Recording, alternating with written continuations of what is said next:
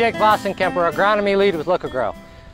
So if you're in the combine right now and you're thinking about the X factor, in other words, what can I do next year to get a few more bushel?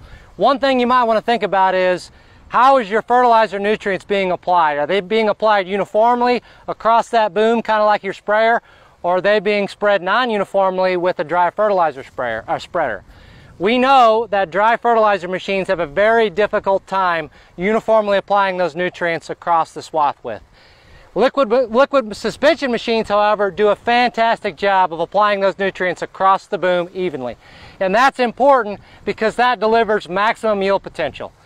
I went on numerous service calls this spring looking at sulfur streaks in fields. A lot of those sulfur streaks were due to non-uniform dry fertilizer application. And today we're going to show you the difference between liquid suspension and dry fertilizer in real time.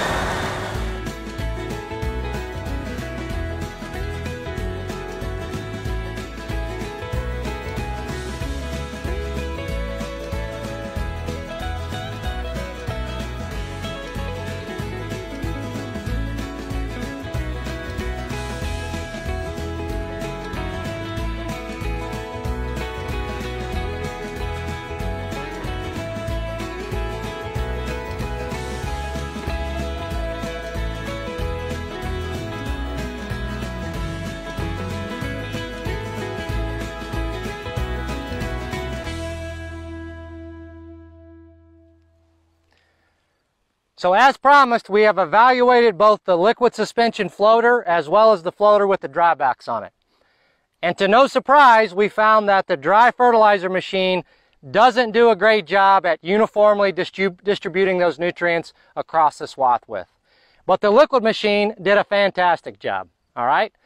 Now back to the dry machine. The dry machine on flat ground didn't do very well. But it gets even worse when you increase rates, like what would happen in a variable rate type application, or when you're on side slopes. Now this summer, when I was on many service calls looking at sulfur streaking in fields that we determined was from misapplication of dry fertilizer, you could see these deficiencies across much of the field. But it got much worse in these side hill situations where the dry fertilizer machine does an even poorer job of distributing nutrients. And that's a concern of mine because it's on these side slopes that generally tend to be eroded and don't have as much organic matter that can hold nutrients. That's where you're having the biggest yield losses. And that's where this crop needs as much nutrients from fertilizer as possible, and it needs to be uniformly applied. Now in the competitive landscape that we live in today, I would think that with where fertilizer prices are where they are, we would want to apply nutrients as uniformly as possible to get the most economic return for our dollar spent on fertilizer. So with that, if you're looking for the X factor and uniform nutrient distribution and to maximize yield potentials, please give us a call.